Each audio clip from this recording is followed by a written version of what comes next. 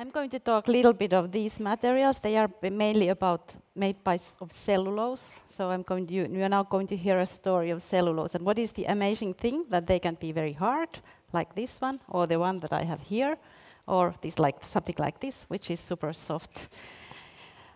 So, I want to tell a little bit of things behind our work. So why? Then I tell a little bit of how we are doing the things, and then also a little bit about what we are doing. And that's my background. So that's where I come from the middle of the forest in Finland. And then I used to work for industry, so have a very strong industrial background, a commercial background. And now I've been in this very experimental environment at the university already almost over 10 years. And what is like we already heard, there's so much interest on these bio-based materials nowadays. By the way, it's really interesting. I don't know if I use biodesign or if I say biomaterials or bio-based materials. It would be interesting to a little bit talk also about these definitions. What is what?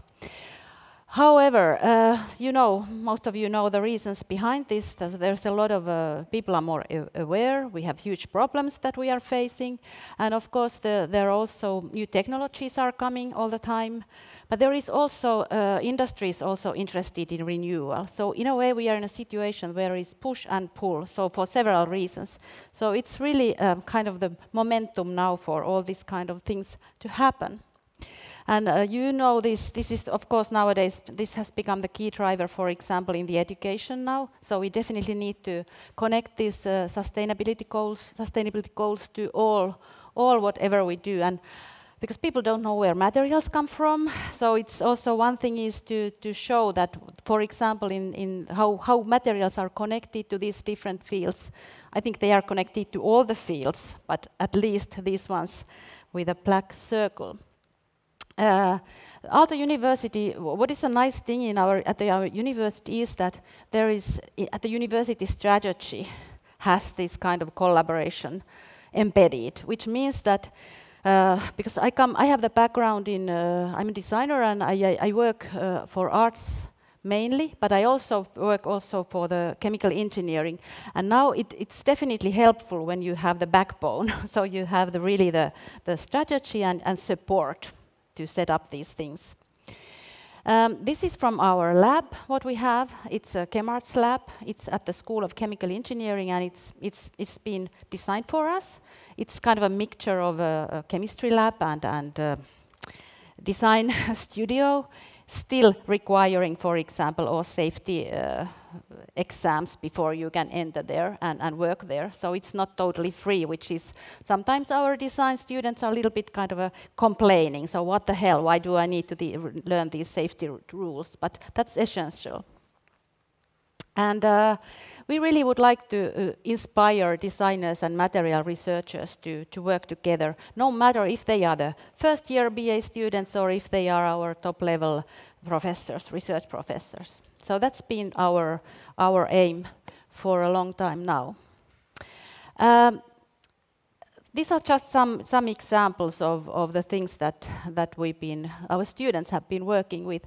For example, there are beautiful things inside the bark. This is an example of sunscreen, because why I'm a little bit confused, because I think this is another presentation that I had. This was the former one, or? Okay, that's the one you have. Okay, good. So in the spruce bark, you can find beautiful extractives, for example, for sunscreen. There is another thing, for example, if we think of the natural cosmetics, there is this kind of wood-based materials offer plenty of new ideas and possibilities how to turn this industry more sustainable.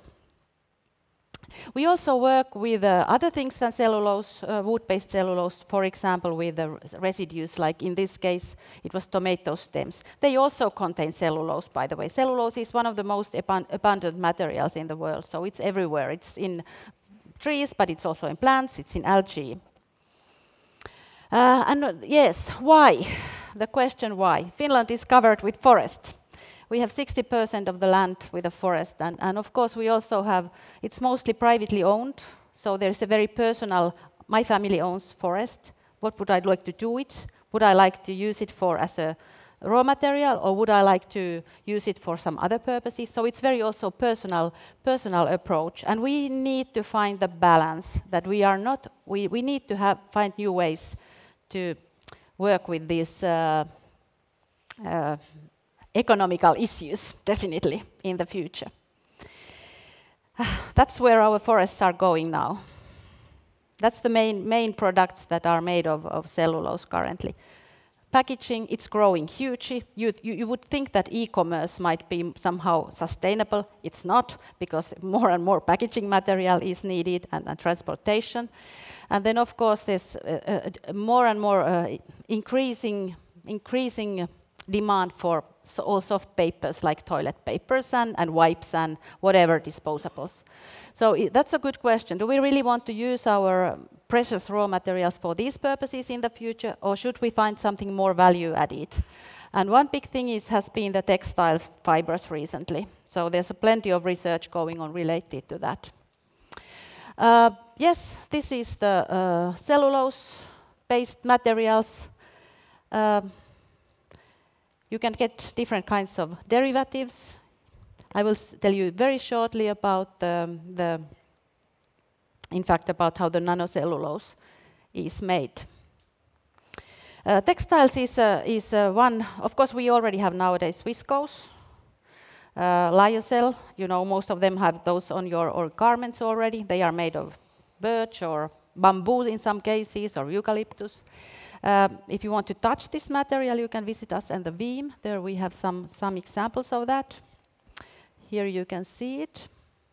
It's a new technology to use this kind of cellulose-based materials, either virgin ones or recyclable things. For example, cardboard or packaging or paper. So basically, this cellulose can be recycled at least 7 or 8 times. So it's quite a nice material if you, as raw material, also to keep it in the loop for the circular economy. Here is also some examples of I'm a facilitator myself, so I'm not doing design work so much. That's my design is that I try to design this collaboration between science and design as much as I can, and I try to find ways how to implement those collaborations. This is, by the way, super interesting technology. It is monomaterial. Cellulose has been partly dissolved in this case, and that means that you will be able to combine soft and hard parts in one knit, for example. So you could have hard parts here and then very soft one. It's still monomaterial, and when it's monomaterial, it means that it's very easy to recycle. Here you also see it becomes very hard. It might look like the polyester, but it's not. It's cellulose, and it's biodegradable still, and recyclable. This is how this, because we are working a lot with nanocellulose, and in fact here you see how the nanocellulose is produced. So basically, from trees to pulp bales, then to wood, the pulp. These are the things that, for example, papers are made of this pulp. But then afterwards, it can be somehow treated, either mechanically or with enzymes or with some chemicals. And then we get different kinds of nanocelluloses or microcelluloses or microfibrils or so, with different names. It's not, of course, one material. It's a range of materials which have with a very specific properties. This is also, in fact, from chemistry, from a chemist point of view, it's microbial cellulose, so it has been grown to a very complex form, but it's also nanocellulose. This is also made of nanocellulose. It's kind of a wooden ceramics made by one of our students. It's hard, so later on, if somebody wants to touch it, you can try it. It's very, very light and durable, but not water resistant. So this will not solve the problems yet. But it's quite interesting. It can be also, because it has a life of its own, so it means that it's it goes to shapes when it dries. For example, in this case, it has been it's PLA, which has been covered with nanocellulose. That when it dries, it makes whatever it wants. So in a way, it's because it's a dead material, but it still very much has its own agency. Here you can see more examples. Cellulose, certain cellulose, nanocelluloses can be also used for gluing things together. But like I said, not water resistant. So they are. If we would put these ones, for example, in the humid place, they would just disappear. This is also with side streams, so meaning it's feather, chicken feathers. One thing I wanted to explain, in fact, Ruben asked also how to explain this structural color very, very shortly. One beautiful thing you might have seen this, how to make a structural color of nanocellulose. In this case, it's on a glass, and it's based on the cellulose nanocrystals. In fact, when they are in a liquid format, they want to organize themselves so that they can form these thin films, which are with a specific structure. And then with the light, we get this beautiful phenomena, which will not disappear with light, UV light. And if we also here think that it's they are also monomaterials, so it's thin nanocellulose finishing or surface on a wood. But still we have these beautiful, colorful effects. Thank you. This is also cellulose here. You can see it can be conductive. In fact, it has been carbonized here, and to make it conductive. So that's also quite interesting future if we could have biodegradable conductive materials. Would be quite nice. And if you want to see more and touch these things, so you are welcome to see us at the VEAM on the 3rd floor. We'll be there, and I can tell you plenty of things of cellulose. Yeah, thanks.